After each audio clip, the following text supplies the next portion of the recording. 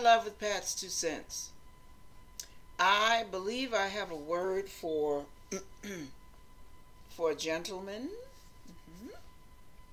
a brother in Christ, maybe not, but a man. And I believe God is telling you, be patient with your wife. Your wife is going through something you cannot understand.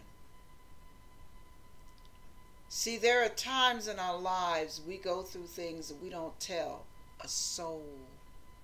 But just because we've got it covered does not mean it is not rearing its ugly head in different areas of our lives. Whatever it is your wife is going through, she may be difficult to get along with, but it doesn't mean she doesn't love you. Excuse me. It means she's navigating through her issues. It's going to be real short, I believe. But ask God to give you understanding, insight, mega love, and patience. Ask Him to help you understand.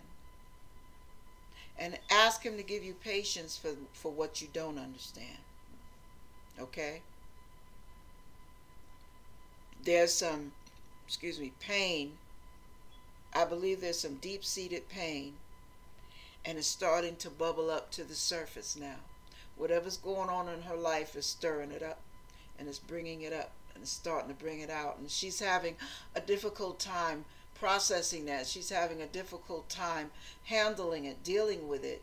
And it is foreign because she has kept it so shoved down for so long that now that it's starting to come to the surface, she's smelling the stench, she's feeling the pain, she's getting the flashbacks, and it is difficult. Ask God to help you be her comfort. Only God can heal her, not you. And you cannot rush the process. So the main thing you have to ask God for is more and more love, because only God's love through you is going to help you stick with her through thick and thin right now. Now, I don't know who that's for, but somebody's wife is going through something, and she needs you now more than ever. Ask God to help you stick closer than a brother. Be there for her. Hold her, even when she fusses at you. Put your arms around her. And you'll be shocked at how many times when you do that, she may break down and cry. She may not tell you yet, but she may break down and cry. And if she has become rigid in the bed, don't hold it against her. Ask God for grace to keep yourself faithful to her. But something's going on. And you've got to be part of the healing process, not part of the damage. Okay. God bless you.